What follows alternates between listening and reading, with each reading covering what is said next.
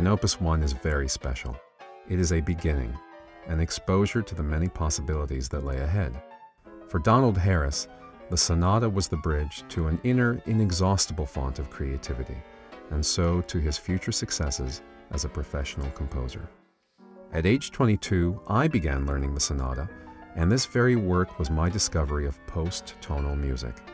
Through it, I heard and felt the great innovations of modernism, and my analytical and emotional thinking have not been the same since.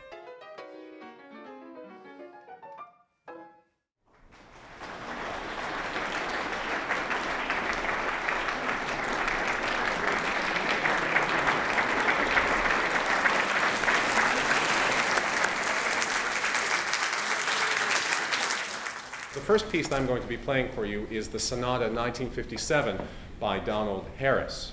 Now, Harris was born in 1931. He's an American composer, but he wrote this piece when he was living in Paris in the mid-50s. And he spent quite a deal of time in Paris, actually, up through the end of the 1960s. And he came there to study with a very famous French pedagogue by the name of Nadia Boulanger. And so I hope you enjoy it. It is the Sonata 1957 in 4 movements by Donald Harris.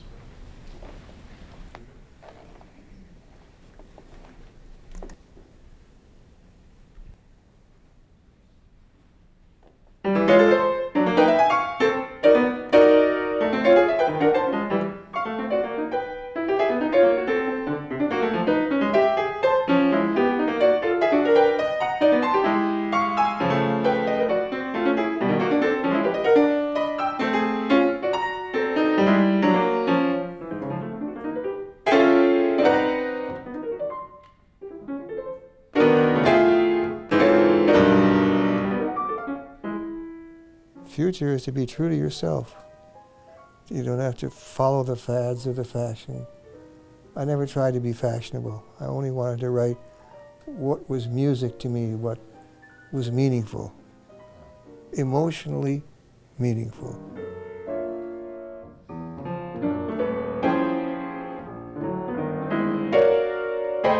So I remember how we met. You do? I do. It was actually a strange circumstance because I had played the piece before I met you. So I knew you through the music first. Back in 2000, Lukas Foss invited me to perform at the festival of the Hamptons. And he called me up and said, on the condition, as it were, that you play a piece by a friend of mine, Don Harris. Lukas Foss asked me if I wanted to work with you prior to the performance. And I refused. I was 22 and I figured that it would be too nerve-wracking for me to meet with you and have you work out the details of the sonata before the very first performance. Although now in retrospect, maybe I should have met with you. I don't know. I remember that I stayed with friends at Bridgehampton and went to the concert and heard the piece. That's where I heard the piece. Didn't even know what you looked like until you came on stage. That's right. And I went on stage afterwards, and we met at a party. Afterwards. But the performance was okay. It was very good. Yeah, you liked it. Very good. Which is probably why you're here today. If, I don't know. if it hadn't gone that well. No, then. I think it's because you've done so much with it. You've played it,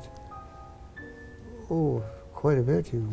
Yeah, I have. Several performances, as often as I can. And you also did a term paper on it? I actually did more than one.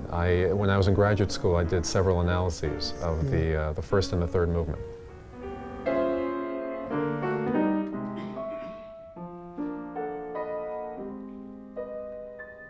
Best compliment I can make to you is you're a freak in our society.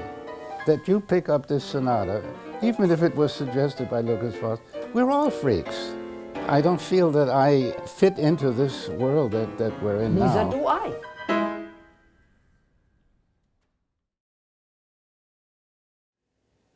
Inspiration, to me, is tied into the question of communication, of how you're going to notate what you're doing. When I start with a sketch, it can be a sketch with an idea, a rhythm. It could be pitches. It could be succession of pitches. It could be accents, durations, spaces. There's so many aspects to music that combine together to make a piece. You have a blank page, you got to fill it up. But filling it up is not just with notes. It's with a feeling, a sentiment, a sense of what you want to communicate. Well, there's that glue that holds all of these disparate elements together. So would you say that that maybe is getting closer to the heart of inspiration? That's what it is, inspiration. Coming up with the right glue? Making something out of nothing.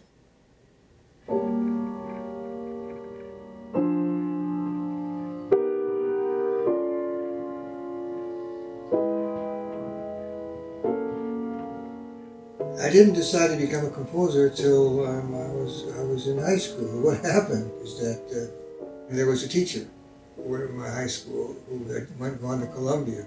He was a German teacher, but he also taught some music.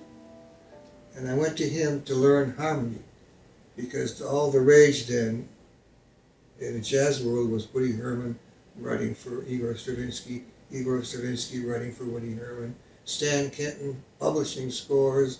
And I wanted to learn how to do this so I could keep on enjoying music. And before long, I'd studied the whole Foot and Spalding harmony book, and I'd written a small string quartet, and I applied to the University of Michigan as a composition major for my freshman year. Had a wonderful teacher, Ross Lee Finney, who had many, many wonderful students. And he was terrific to me. I got exposed to a lot of music. He was a student of Nadia Boulanger and Al Bombert, believe it or not. I tell you, in my freshman year at college, I wrote a piano piece, a little two-part invention built upon rising fourths, because Bartók was writing with rising fourths. Oh, yeah. I thought it was a masterpiece. So we had a little student recital, and Ross Finney said, "Now let's talk about the music of our freshmen." That wasn't music. That was just an exercise. Yeah. He just totally destroyed it. Yeah. And he was a wonderful teacher, Ross Finney. I don't want to take anything away from him. But I was demolished by the whole thing. Do you think he might have been right? He was exactly right. He was right on target. That's what I thought. Right on target.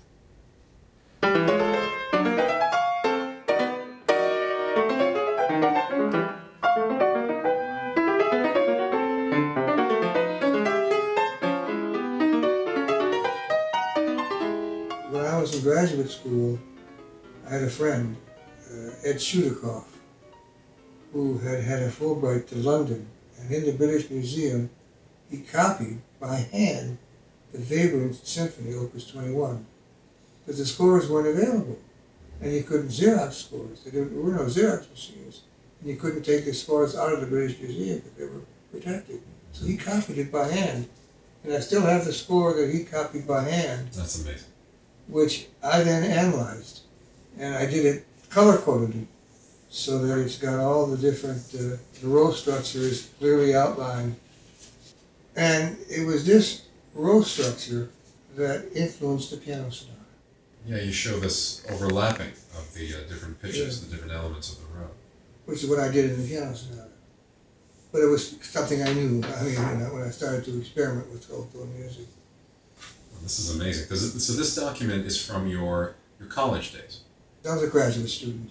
And I got my master's, and I started working on a DMA, and I was so tired of college that I needed to take some time off, and my dream was to go work with Nadia Boulanger.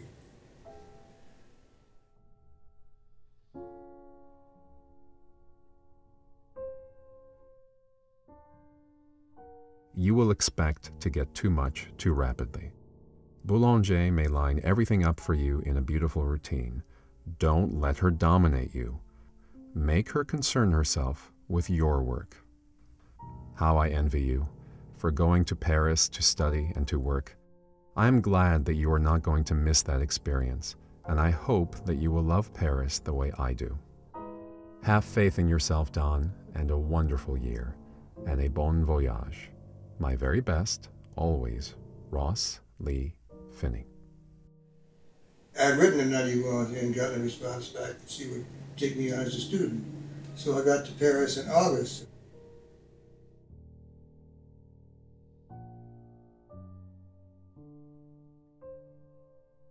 Mademoiselle Boulanger was quite an experience. She showed me into her studio. It is very elegantly furnished with the best period furniture. There's a small grand piano, numerous photographs of musical friends, and right in the center, there is the most beautiful small Baroque organ that I ever saw. By this time, I could hardly see. She looked at my scores. She is very forward in her criticism and spares no punches. I have no idea what she thought of me, but I was very impressed with her. I know that certainly I shall never meet a better musician in my life. But she is dogmatic. When she tells you something, she makes it known that this is the gospel, and there is nothing else to say. I was living on the Rue La Boétie in the apartment of a hat maker, a woman's hat maker, en étage, second floor. It was a fashionable floor to have a shop. Her name was Gusta Rotner. We would take occasional trips to visit monuments, churches, and different places of interest that might otherwise not have known about. We would explore Paris together. Oh, that's very nice. She introduced me to, and to literature. I read a lot of Flaubert and Zola, Balzac. Gusta taught me how to live in France, and I was very fond of her, very fond of her. But I wrote it very quickly, the piano sonata. Matter of months, again, 3 months. And I dedicated it to Gusta Rotner, who was very supportive of my work, very helpful to me. I felt supported in what I was doing, even though I wasn't happy with Boulanger. I mean, we all know about Boulanger. She certainly wasn't an enthusiast about 12-tone music. No. And here you are writing basically 12-tone. Exactly. And so did this ever come up when you were studying with her? I once brought her this published score of the Stravinsky Septet, which didn't have a 12-tone or a 7 or 8 or 9-tone or something like that. 7, pentatonic. 7, that's what it was anyway. I bought the score at Boozy and Hawks and I showed it to her. I was so excited that he was, doing this. And she dismissed it as saying, oh, it's an old man playing with his jewels. I was becoming more and more interested in Schoenberg and 12-tone music. She wasn't. And so I needed to get away from that atmosphere and compose again. I was always a little bit apprehensive about studying with her because the last year I was at Tanglewood as a student, just before I left for Paris, I was talking to Roger Sessions, who was teaching there that summer. And I said I was going off to study with Nadia Boulanger. He said, don't let her ruin you, were his words to me. So I knew that there was a different side of the whole thing. But on the other hand, when my music was first published, Joubert sent her a score that they published with my Fantasy for Violin, which is a pretty strict 12-tone. Yeah. And she wrote me a lovely letter, which I kept, where she was very happy about receiving the music, and she said, "There's music in this." It was "Il y a de la musique," she said. Yeah. You talk about in some of your reminiscences of her that she had devised little tricks and musical exercises to test your musicianship. She would have me play a Bach chorale standing up, but playing 3 of the voices and singing the voice I wasn't playing. That was very hard, because I was standing up. I actually recall doing the same in my own musicianship courses. I can't sing anyway, so that was part of the problem. Right. And she had me play piano 4 hands with her, and I couldn't keep up with her. She had a score of the Bartok Miraculous Mandarin in front of her in a 4-hand version. And she said, Harris, try it with 1 hand. How did you keep up? I didn't keep up. I found that I wasn't composing. And around sometime in the winter, I wasn't feeling well. I went to the American hospital, and I had jaundice, and I was put in bed for a few weeks there. And I wrote her a letter and said, I'm going to stop studying for a while. I'm going to take a little trip and collect my thoughts. I don't feel like studying anymore. So you had been with her for just a matter of months? Yeah, a matter of months.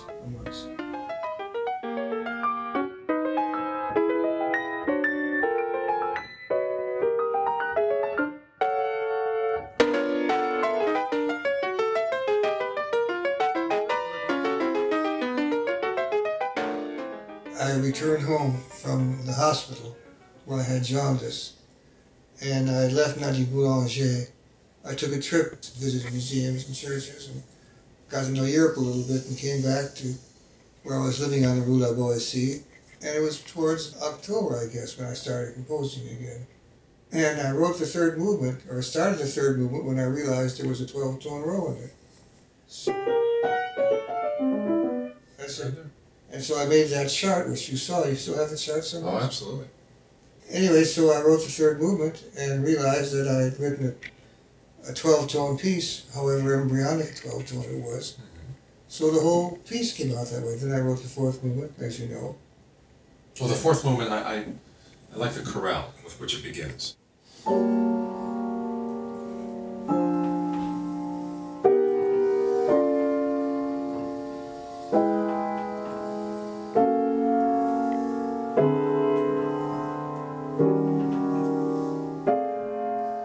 It was the first piece of music I wrote without ever having shown it to a teacher.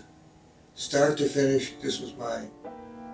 It's a wonderful feeling to feel confident that in yourself, that you can do what is meaningful to yourself.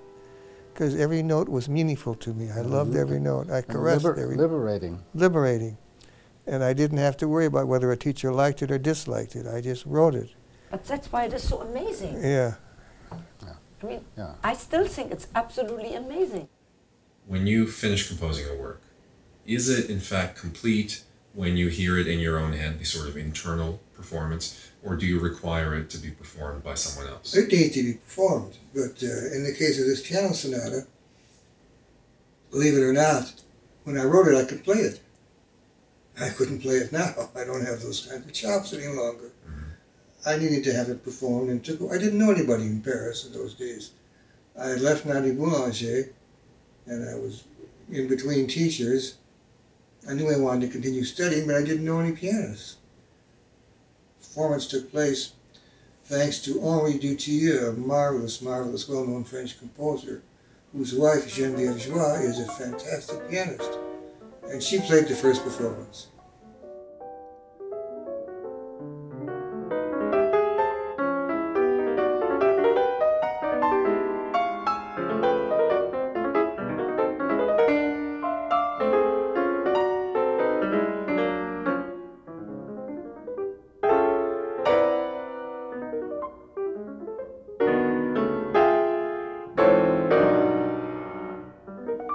Even listening to it now again, it touches me like Schubert. Oh, that's wonderful to hear. No, but it really does. And I said that before you came. I must tell you that, you know, I was very worried about this piece. I didn't think it was any good when I finished it. Yeah. Composers are like that, you know. Schoenberg said he liked all of his music because he liked it when he composed it. But I put it in a drawer. But the thing is that there is something so right about it.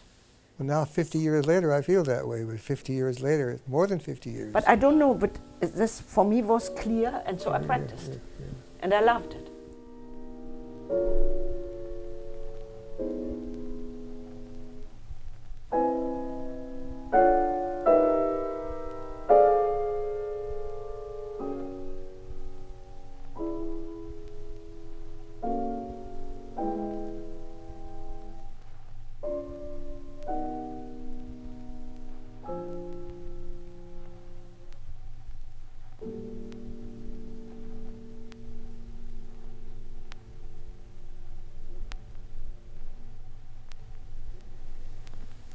I love it.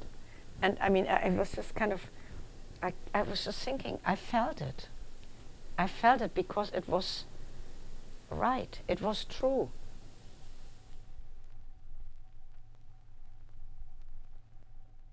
I thought I was writing a 3-movement sonata, and it surprised me when it turned out to be a 4-movement sonata. But I was writing a sonata, and sonatas were not being written by a lot of people in those days. At that time, exactly. And it's a young man's piece, but it does have this relationship to the past. I was never trying to break with the past. Never have, and I never will. As a matter of fact, I saw this piece as part of a continuum, and I was integrating this language into past concepts. The first movement really kind of in sonata-like form. And there are the theme and variations, which is called theme and variations. Right, the fourth movement. Fourth movement, so I mean... Third movement, scherzo. Scherzo. Second movement, kind of a traditional slow movement. That's right, that's right. It was a traditional sonata. In the environment of Paris, at that time, in the 50s, late 50s, early 60s, with Boulez and Stockhausen and Nono and all the music that was being written, there was a sense that we had to break with the past. The composers had to break with the past. I wasn't willing to do that. I showed it to Pierre Boulez the first time I met him in his apartment in the Rue de Beautreillis in Paris, because I had heard the premiere of the Marteau Sans Maître. So I decided I wanted to meet this man. I just looked in the phone book, found his name, and called him. And he answered the phone. He said, "Come on over." And I went over and I showed him my piano sonata, and he said, "It recalls the past too much." I appreciate his thoughts. I didn't buy into it because I wasn't interested in destroying tonality. I felt my music was tonal. I felt the sonata was a tonal piece. I felt it was in E. That didn't mean anything to him. But I was interested by Boulez. Well, this was the Boulez of the 50s and late 40s who was the militant Boulez. We all said a lot of things. I mean, I passed up the opportunity to meet Stravinsky because I thought he was too old-fashioned. But anyway, getting back to, that was stupid, very dumb on my part. I regret it to this day.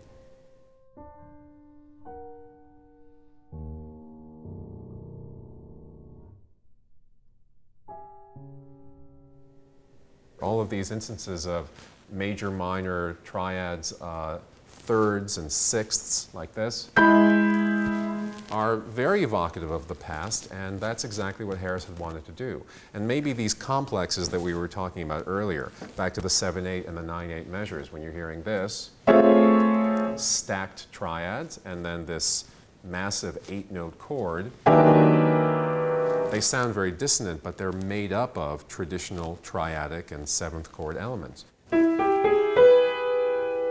And the piece becomes essentially centered on E, at least in that local sense. And that's all accomplished by his manipulation of inversional and retrograde forms off of the prime form, which is originally stated at the beginning of movement 3. This is the row he uses for the third movement. This is his original melody.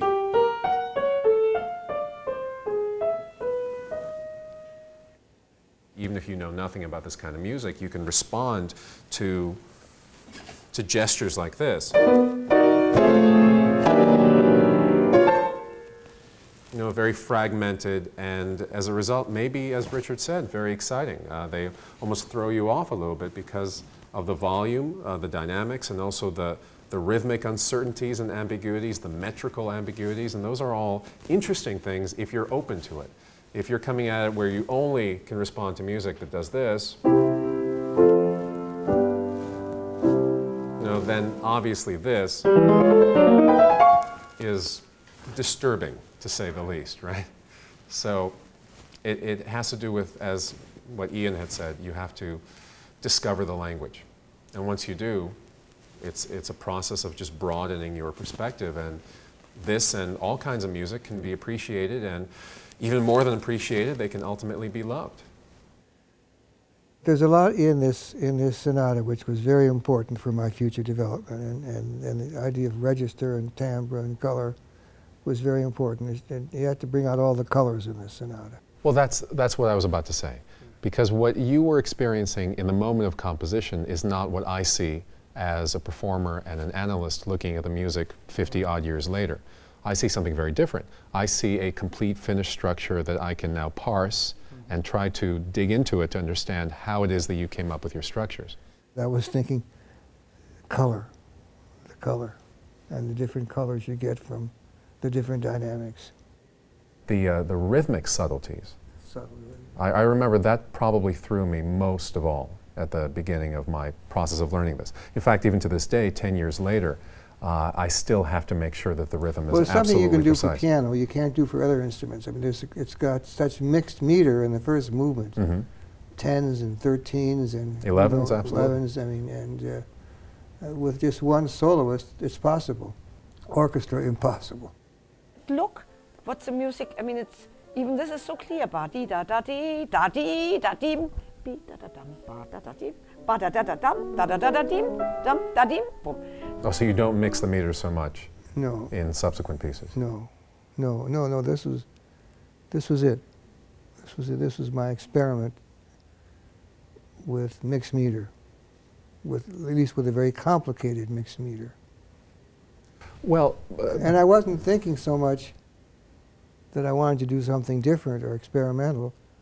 I just wanted to have a vehicle for getting out the rhythmic impulses I felt in writing the piece. I didn't know a lot about 12-tone music at the time. Now, this was in the 1950s. There wasn't a lot of books written about it. René Leibowitz had a book, Schoenberg and His School, I think it was called. And that was about the best we could do, except for Schoenberg himself, who had published Style and Idea in 1951, and I had that original book. But there wasn't like today. I mean, there's volumes and volumes and volumes about 12-tone music and articles and journals, and it's become an industry in itself, writing about it. And I wasn't into that. I was interested in developing my harmonic sense, my chromatic harmonic sense. It's a very chromatic piece.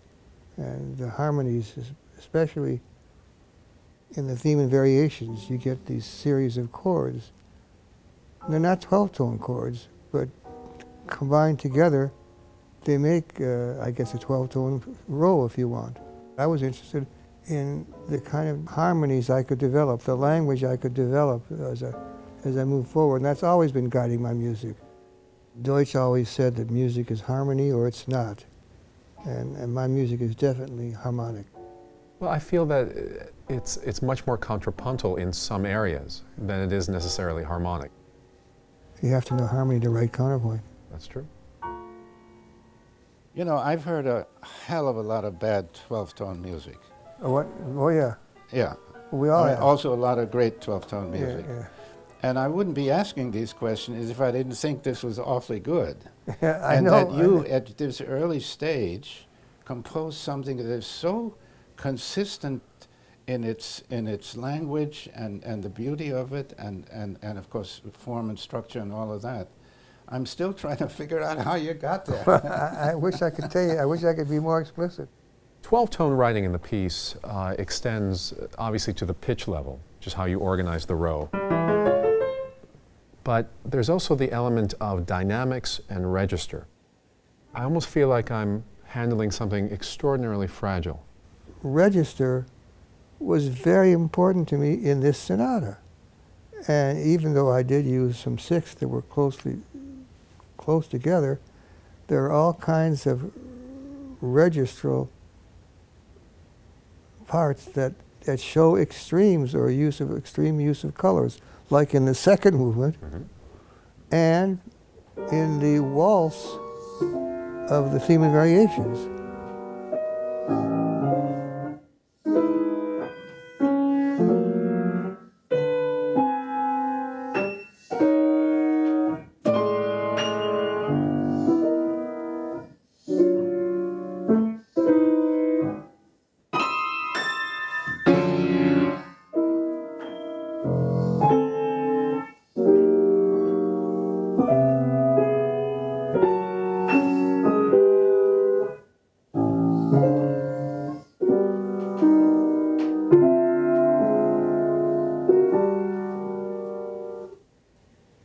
Yeah, it sounds like a waltz. There's a lot of misplaced beats and rhythmic syncopation and studying contrasts of sonorities, loud and soft. Could you envision people actually waltzing to this? I don't know about that. Maybe. Kind of waltzing and stumbling at the same Waltzing time. stuff. Yeah. You know, I've been working on this sonata for a long time. 10 years. 10 years. Every time I look at this piece, I see something brand new. And that's why it's so intriguing to me. I'm not focused as much as I was in the beginning on the technical challenges of the fast movements, but to this day, every time I have to play this, I think about how difficult it is to play the dynamics of the piece. And it's especially apparent in the second movement, where the loudest dynamic level is a mezzo forte, which in and of itself isn't even that loud. That's right. And the lowest dynamic is at the very, very end, where you have 4 pianos. So P, Mi, Si, Si, Si. Play me a 2P. 3P. 4P. There you go. Wow. I'll be here all week.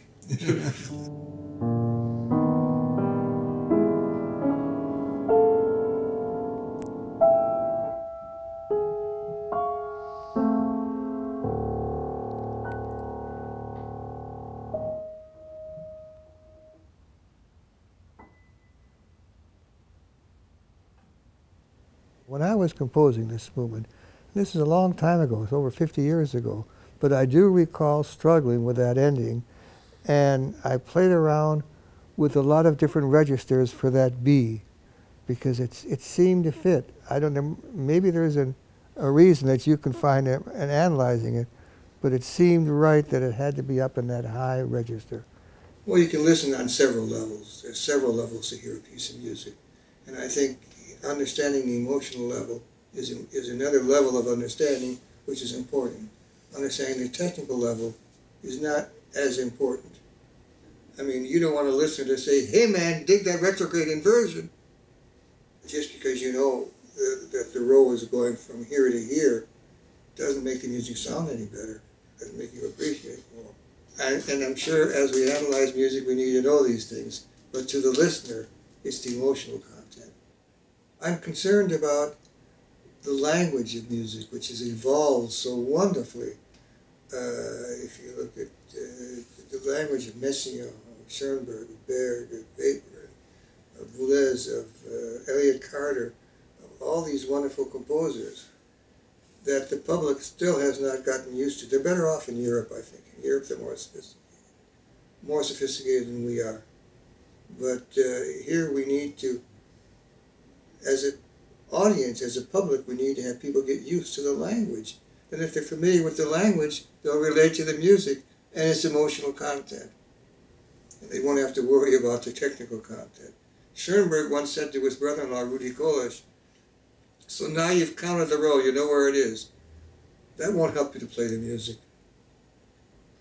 Well, I want to say this, though.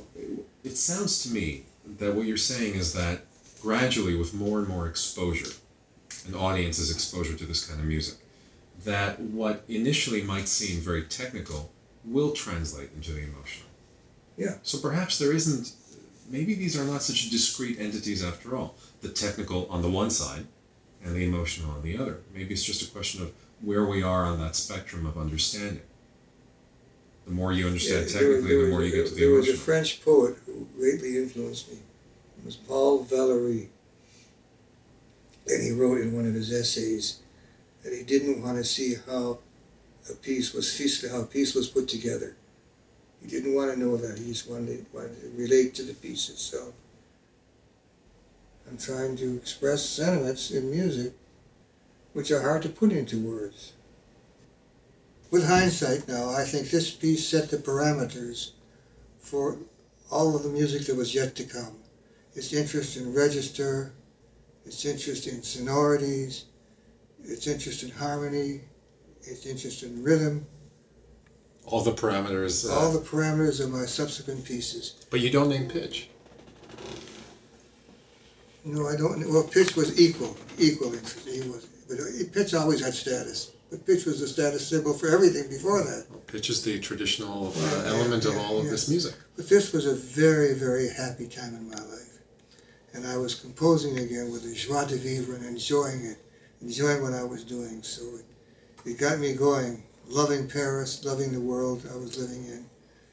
And a lot of that comes through in this piece. I think that's why I call it a French piece. I think it's a perfect example of a young person in a great city, just Just really a youthful piece. That's what It is a youthful piece. Very, very, very youthful. I wonder if you feel any nostalgia when you hear it. Well, I do. I don't hear it very much. I don't hear my music all the time. I'm always moving on to the next piece. So I don't listen to what I've done before. But thanks to you, I'm listening to this piece again. So have we created something new as a result? In all of this revisiting and discussion and examining of the work? And also your time in Paris at that time? I don't think it's new, but it has a life of its own now. It's got its own life.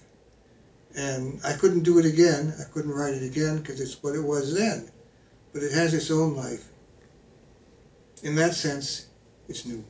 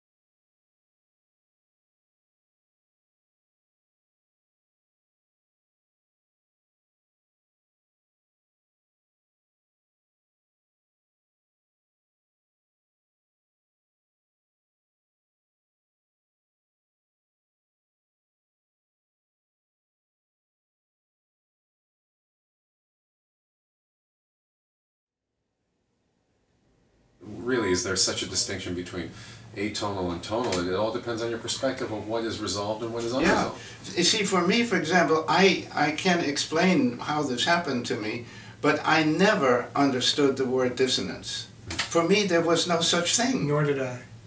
Nothing. It was all consonants.